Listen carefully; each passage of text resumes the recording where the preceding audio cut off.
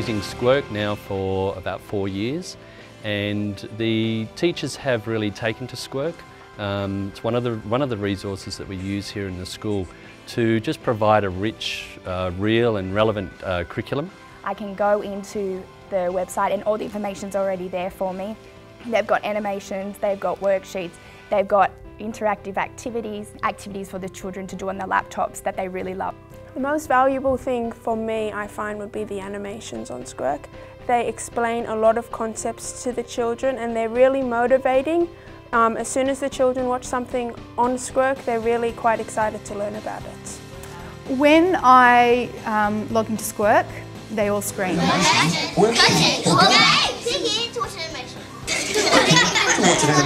Once I've calmed them down, they're glued to the smartboard and they are ready. The children come from a visual world, and so having an animation to explain it as opposed to me doing diagrams on the board is so much more child-friendly. It's easier for me, I'm not having to recreate the wheel. And you can also do it at home, and that's really fun because if you're sick, you can also do it at home and still learn. Because it's pitched at such a good level, the kids really understand it, and I think a lot of high school students are now using it for the same reason. After certain lessons, I say to the kids, you know, go home and you can Skwirk it at home. If you need help on how to write your essay, it's got it all there. Because it's on our school website, they have access to it whenever they want. When we normally start science, we start off with the Skwirk, give them an overview of what is happening, like for example today's lesson with convection current.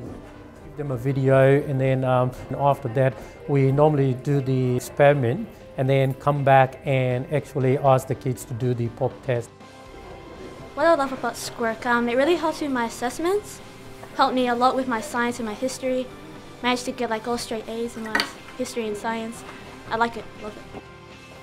Who wants to have a guess? Oh. Me. Yes. Liam, what do you think? Less than, between 2 or 3, or more than 3? I reckon less than 2. Less than 2? Well done, Liam. With the animations, they give you a lot of information. You sort of like learn something new every day. So we're going to do some counting forwards and backwards. Move along the chart this way, we can count further.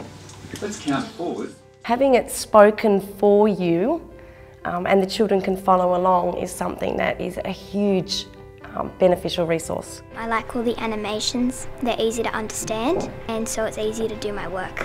And also I find it quite good for those moments in class where you've got 5 minutes to go and the bell's ringing and you just don't know what to do.